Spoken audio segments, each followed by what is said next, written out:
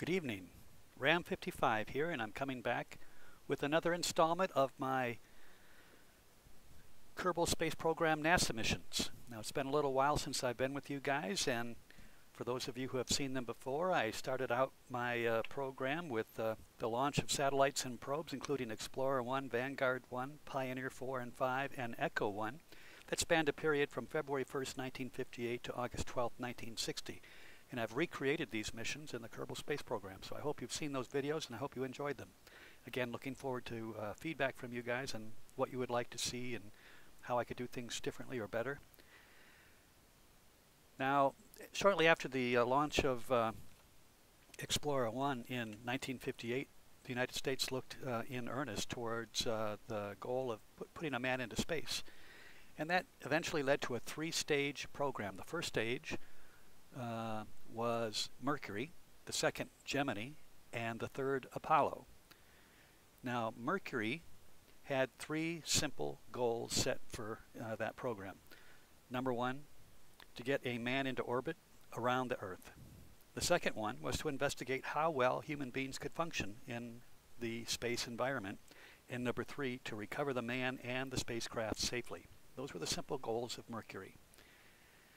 So, over 2 million people were involved in the program, and over the course of 4 years and 8 months they launched 25 missions, and 6 of those were manned flights. There was quite a intense program set up to find the type of person who was going to be able to withstand the rigors of space travel, and at President Eisenhower's insistence they were all military people, all fighter pilots, and they went through tons of testing to pick out the people with the quote-unquote right stuff. The original 7 astronauts were Alan Shepard, Gus Grissom, John Glenn, Scott Carpenter, Wally Schirra, and Gordon Cooper. They made the 6 flights in the Mercury program. In addition, Deke Slayton was also selected as one of the original 7 astronauts, but because of a minor heart murmur, he was disqualified from flight and did not fly in the original Mercury program. However, he did eventually get into space on board the Apollo-Soyuz test project. So the United States set off in earnest to set up the Mercury program. And once again, they felt like they were behind. The Soviets beat us to the punch with the first launch successfully of a satellite around the Earth, and that was Sputnik. So we felt like we were behind. We were a little bit embarrassed by that, and we worked very hard to try to beat the Soviets with the first manned flight. But once again, the Soviets beat us to the punch, and the United States felt like they were falling further behind in the space race. On April 12, 1961, Vostok 1 was launched with Yuri Gagarin on board. He completed 1 complete orbit and landed successfully on the ground. Now, the interesting thing about his flight is at about 23,000 feet as it was re-entering the atmosphere, he actually ejected out of the spacecraft and parachuted separately from the spacecraft. So he came down separately, did not get out of the spacecraft like the Americans do once they're back on the ground. His flight lasted about 108 minutes. Now, the first of the manned spaceflight for the United States was the first 2, I should say, which I'm going to concentrate on tonight, were suborbital missions. They were basically ballistic trajectories. They were launched from the Cape. They went up, hit their peak altitude, and then friction with the atmosphere and gravity eventually pulled the craft down, and they landed successfully in the ocean. Freedom 7 was the first one. It was launched on May 5th, 1961. The first American in space was Alan B. Shepard, Jr. His flight, like I said, took off on May 5th, 1961, lasted 15 minutes and 28 seconds. The second one, almost an identical flight, a ballistic trajectory, was Liberty Bell 7 on 21 July 1961, and that was piloted by Virgil I. Gus Grissom, and his flight lasted 15 minutes and 37 seconds. So typically what would happen is the countdown would start approximately 24 hours prior to the launch of the vehicles. There was always preparation before that, getting the vehicles assembled and brought out to the space pad. But during that period, the electronics were checked, the systems were checked, the vehicles were fueled with their liquid fuel rocket propulsion, and then there was a planned hold. It would go into the next day, where the countdown would resume about 6.5 hours prior to the planned launch time. And about 2 hours prior to that, the astronaut was taken out to the vehicle and strapped in. Typically, he would get up in the morning, he'd have his traditional steak and egg meal. He would get suited up, transported in a pretty low-tech vehicle. It was a semi-truck with a trailer on the back. He'd get transported out to the vehicle, and I can clearly remember seeing Alan Shepard stepping out of that trailer, taking a few steps out, looking up at his vehicle, holding his hand up to shield his eyeballs from the bright lights that were illuminating his Mercury spaceship because there were lots of floodlights on it. And then he would get on the elevator and he was transported up to the top, where he proceeded to strap in.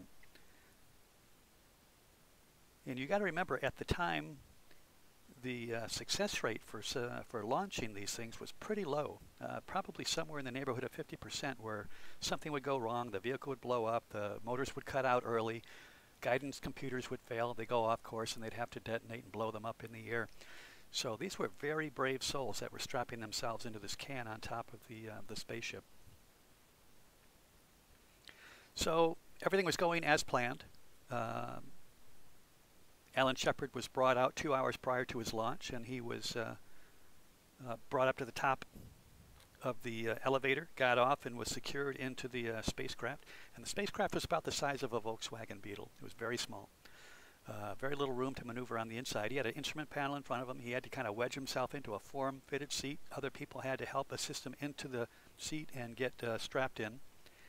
And the countdown went without any glitches. But once Shepard got there and the countdown resumed, a couple problems picked up. Number one, they had to wait for weather. One of the goals and objectives of his mission was to make observations from space. And the weather had moved in and was going to prevent him from doing that. There was too much cloud cover, so they delayed, I think, about 2 hours to let the weather pass through. Then there was an electrical glitch. One of the inverters that was providing power to the launch area broke down. They had to wait for that to be fixed. And then a third glitch, just before liftoff, one of the tracking computers had to be rebooted, and that again delayed it. So in the meantime, rather than being there for 2 hours, he was actually strapped into his spacecraft and ready to go for about 3 hours when another crisis arose. It's kind of humorous now looking back at it, but after being there for 3 hours, poor old Mr. Shepard had to pee, and there was quite a bit of conflict between him and the officials back in the command center. And he finally got to the point and said, "Gents, if you don't let me pee, I'm just going to pee in my suit." Well, that raised a lot of eyebrows. You got to remember that once the hatch was closed, it was closed with 70 bolts. It would have taken a long time to undo those bolts and get him out, have him go to the bathroom, and then get back in. So they finally reached a compromise. They turned the electrical sensors off of his suit, let him pee, and everything went pretty smoothly after that. Liftoff finally occurred successfully at 9:34 a.m. It was watched live on television by millions around the world, including President Kennedy and his special guests in the Oval Office.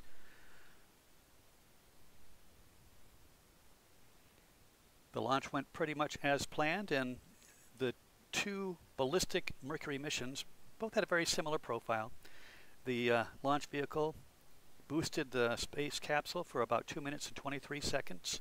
At that time, there was main engine cutoff, and after that happened, the emergency ejection tower that was strapped to the top of the capsule was jettisoned. There was a 10-second delay, and then there was separation between the space capsule and the booster, and that was done by a posigrade rocket, and they gave them some separation. Now they were both on a ballistic trajectory. The space capsule went on its way, and there was a programmed computer that actually turned the vessel around to a minus 34-degree downward pointing angle relative to the horizon, and it also reversed the course of the spacecraft so that it was going with the blunt end, or the heat shield, first. The spacecraft continued to go on its ballistic course and finally reached its apogee, or the highest point.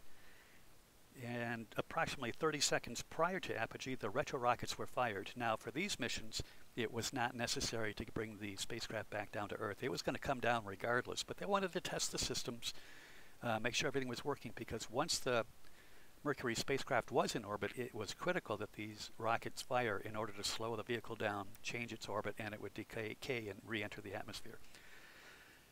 After that, it would come back through the atmosphere.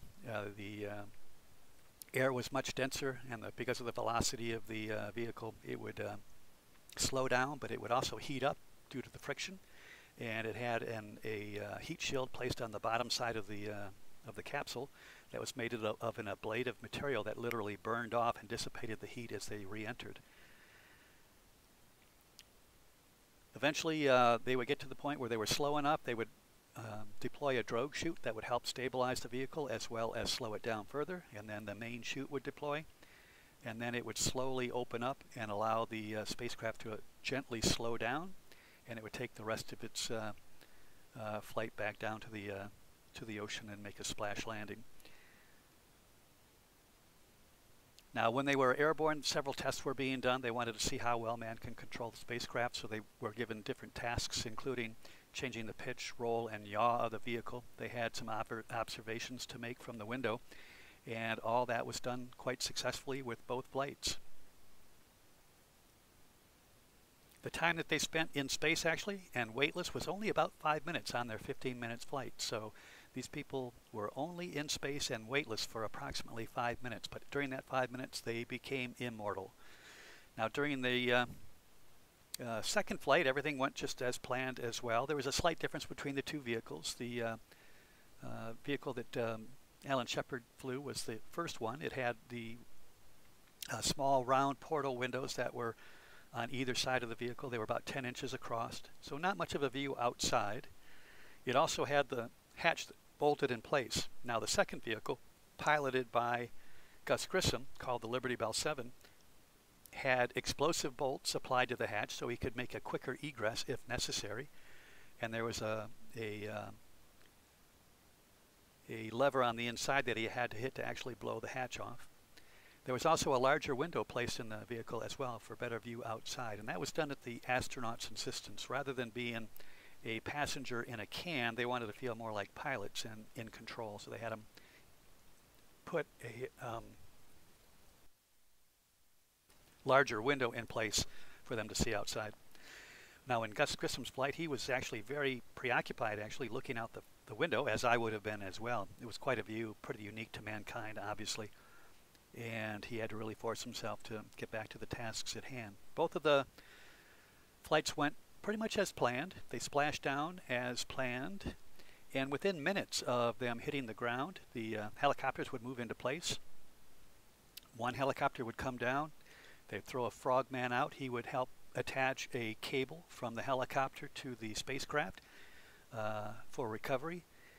The helicopter would then partially raise the spacecraft up out of the water, and then the astronauts would be extracted. They would remove the hatch and the astronauts would be extracted. A second cable would be lowered with a harness on it, and the astronaut would put himself into that horseshoe collar and be hoisted separately up into the same helicopter. For Alan Shepard, from the time he hit the water to the time he was back on the recovery vessel, which was the USS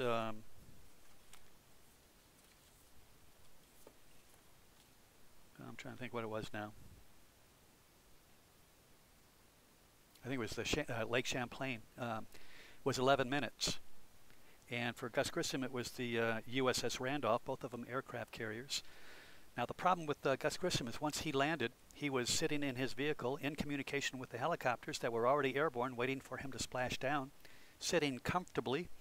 And while he was in there, he wanted to make some readings off the instrument panel, and there was a collar that kind of made a seal around their neck to prevent water from getting in and air from escaping, but that was causing restriction in his movement. He had to actually put his hand up and let some air out so he could maneuver a little bit better and see things better in the cockpit. That became a big issue later because after he copied down that information and he was just waiting for recovery, as he said, the hatch just blew. Now that was quite a controversy at the time. He was sitting in there, hatch blows off, he's sitting in the middle of the Atlantic Ocean, there's no buoyancy collars on these spacecraft, and the water comes slopping in from the ocean into Liberty Bell 7, and it starts to sink. Now fortunately he had already undone his safety belts and his restraining devices so that he was ready for pickup, and once it started to sink he made a hasty egress. Now the helicopters swooped in rather quickly. They did get a frogman in the water. In fact, at one point, Gus Grissom swam over and helped the frogman attach the collar to his spacecraft, Liberty Bell 7. And in the process of them trying to pick up Liberty Bell 7, because it was so full of water, it was too heavy. They couldn't actually lift it out of the water. The motors on the helicopter were actually being damaged. They had some warning lights saying that there was some metal fragments in the oil, and they had to make a decision. And they eventually cut loose the Liberty Bell 7, and it sank to the bottom. In the meantime, Gus Grissom's over there treading water, and because he had loosened the collar up around his neck, it was now allowing water to get into his spacesuit, and he was finding it more and more difficult to tread water.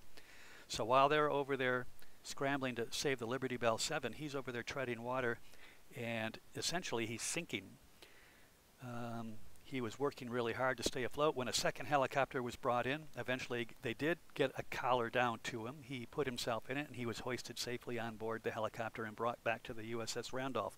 Unfortunately, the same could not be said for his vehicle.